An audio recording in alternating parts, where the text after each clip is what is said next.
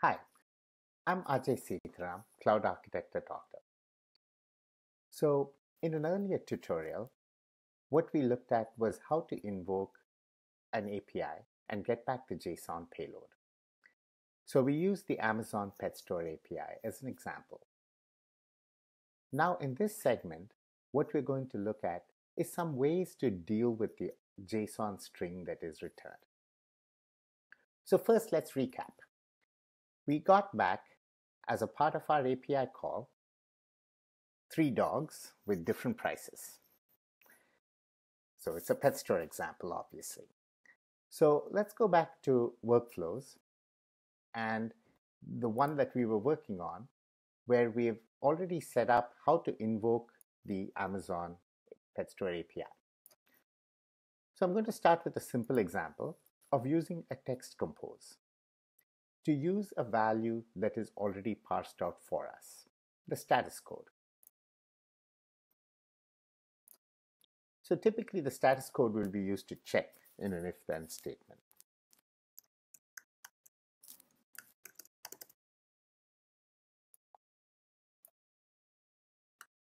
So you can see how we drag and drop from the output of the if-then statement.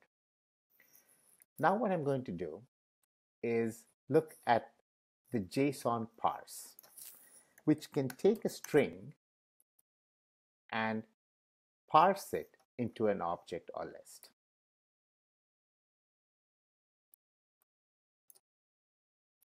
So I take the JSON string and parse it into an object. Let me go ahead and call this parsed string.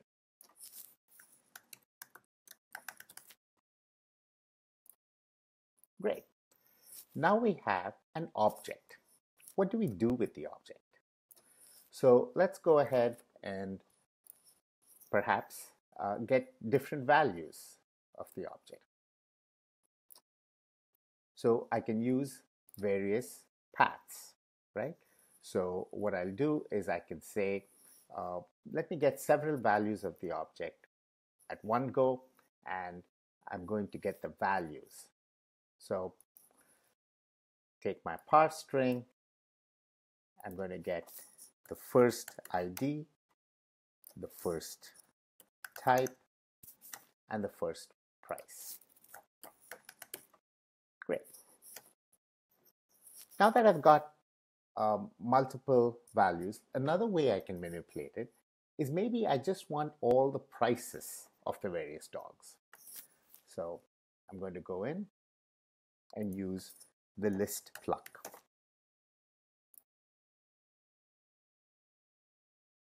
So I take my parse string again, and this time I get the price. So I'll get a list of 3 prices for the 3 dogs, right? The next thing that I may want to do is flatten the list. So let me go ahead and flatten the list.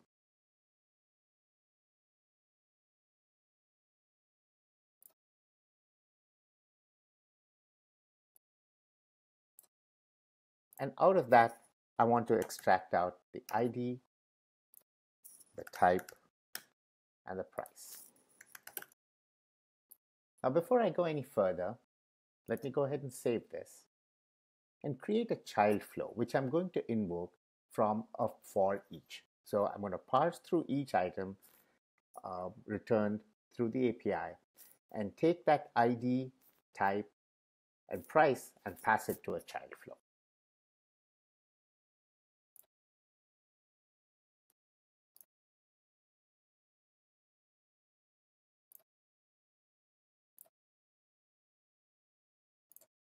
So let's say that this child flow takes 3 inputs, the ID, type, and price.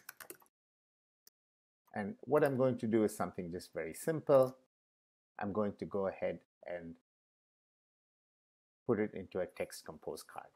I may want to put it into an Okta table, call another API, and so on.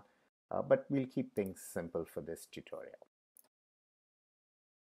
And I'll just say ID.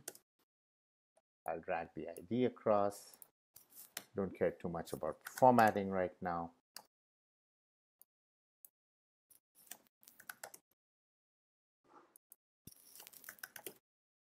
and then I grab the price. Let me save this, give it a name, and I'll just say that this is 1.1 to represent that it is a child flow of the sample.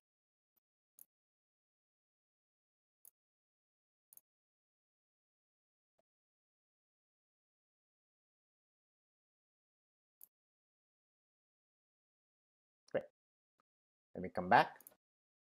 And over here, back in the parent flow, I'm going to use a list for each.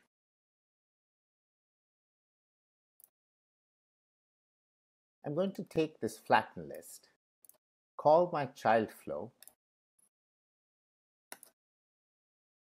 and pass in the ID, type, and price for each of these.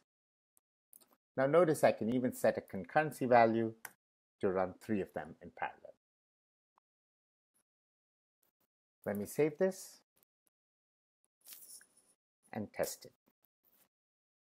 So first let me grab the URL from here.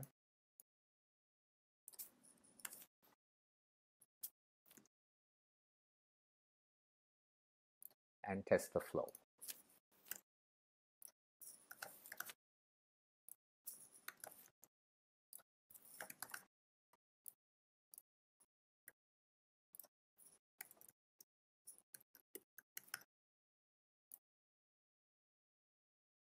And now let's look at the output. I'll go through the output of each of those key cards in sequence. So first, we dragged and dropped a status code from the output of the if-then block. We put it onto a text compose card. Then we looked at the Json Parse, which took a string and gave us an object as output. We used that object to get, using a JSON path notation, the values for certain keys of the first ID, first type, and first price. Then I used the list pluck to get the values corresponding to the key price for all the dogs. I flattened the list, and then I called a for each loop. So if I were to go back and look at the flow history for the child flow, you'll notice there are 3 executions corresponding to each of those dogs. That concludes this tutorial. Hope you found it useful. Thank you for watching.